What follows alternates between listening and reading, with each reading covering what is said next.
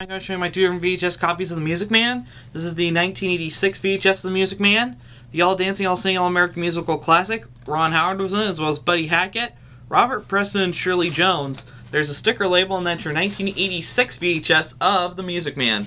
And next, this is the 1998 VHS of The Music Man. 4 stars, 6 sheer entertainment, Hollywood show magic at its best by the New York Daily News, and it has a Right Here in River City documentary with reminiscences by Anna White, Shirley Jones, Buddy Hackett, and Susan Lucky.